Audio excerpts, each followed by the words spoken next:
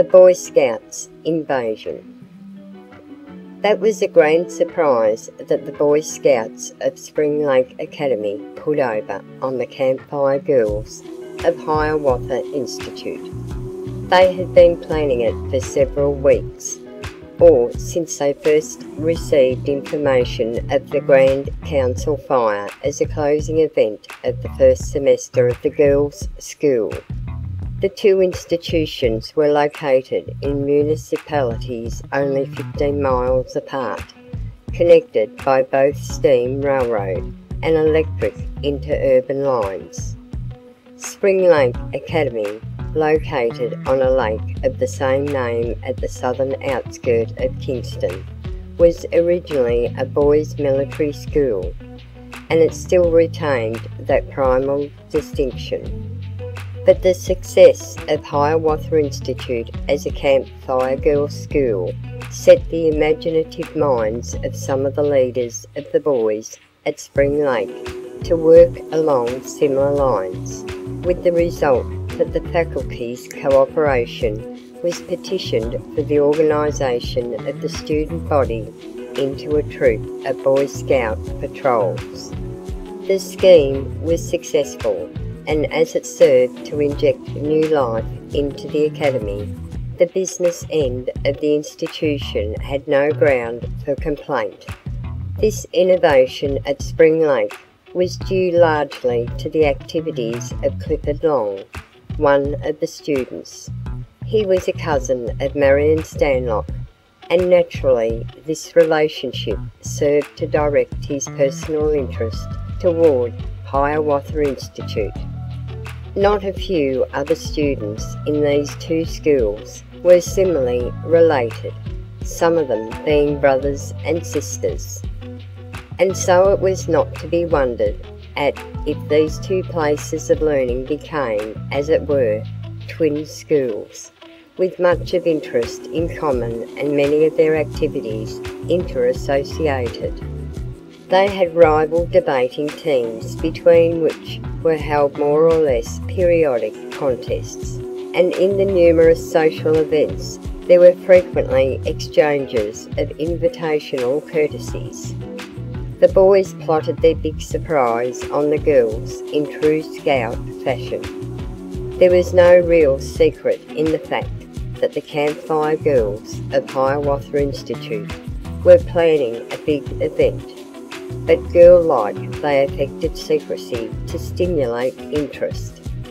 The result was more than could have been expected, although the girls did not realise this until after it was all over.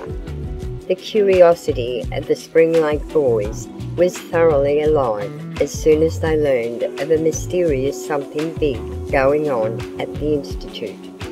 True to the character of real scouts, they delegated emissaries, commonly denominated spies, to visit the stronghold of the Camp Fire girls, get all the details of their plans discoverable and report back to headquarters.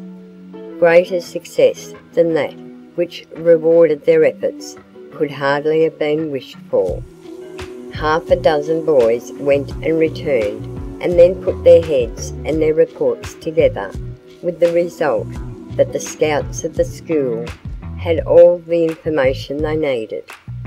They mapped out their plans and scheduled their prospective movements by the calendar and the clock. They chartered an interurban train for the run to and from the Institute. The arrival on the scene of the Grand Council Fire was, as we have seen, a complete surprise to the girls. The scouts well knew that their presence would not be regarded as an intrusion, for a Grand Council Fire, according to the handbook, is for friends and the public. The interruption of the program by the marching of the Boy Scouts within the circle of the Camp Fire girls was permitted to continue for 10 or 15 minutes, while a number of short speeches were made by some of the boy leaders, in which they gloried over the way they had put one over the girls, and were not through yet," announced Harry Gilbert prophetically. "Some of us are going to put over another surprise just about as thrilling as this, and we want to challenge you to find out what it is." Of course, this statement produced the very result the boys desired. Naturally, they wished the girls to think they were pretty bright fellows. They got just what they were looking for as a result of their surprise, namely, volumes of praise. To be sure, this did not come in the form of undisguised admiration.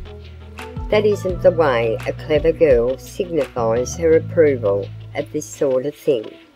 It just burst into evidence through such mock jeers as, "You boys think you are so smart," or "It's a wonder you wouldn't have gone to enough pains to build a railroad or sink a submarine."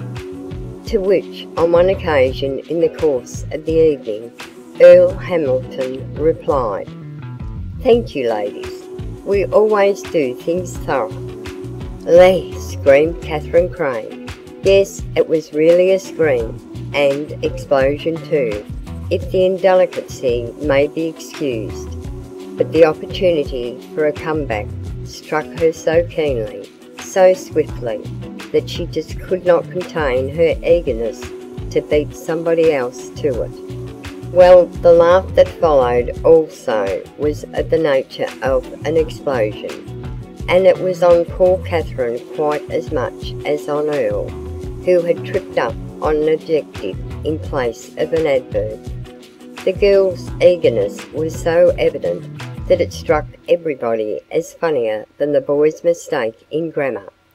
Anyway, she recovered quite smartly, and followed up her attack with this pert addendum as the laughter subsided.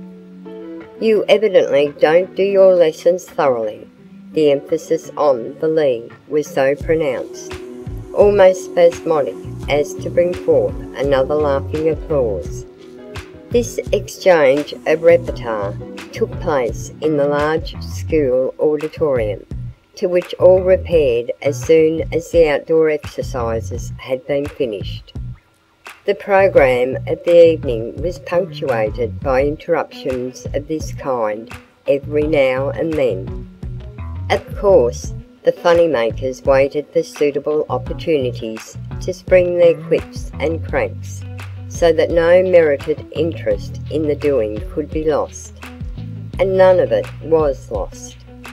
The presence of the bold invaders seemed to add zest to the most routine of the campfire performances, and when all was over, everybody was agreed that there had not been a dull minute during the whole evening. At the close of the Campfire Girls program, the 150 Boy Scouts arose and, with heroic unison of voices peculiar to much practice in the delivery of school yells, they chanted a clever parody of "Wo-He-Lo Cheer," a Boy Scout's compliment to the Campfire Girls, and then marched out of the auditorium and away toward the interurban line, where their chartered train was waiting for them.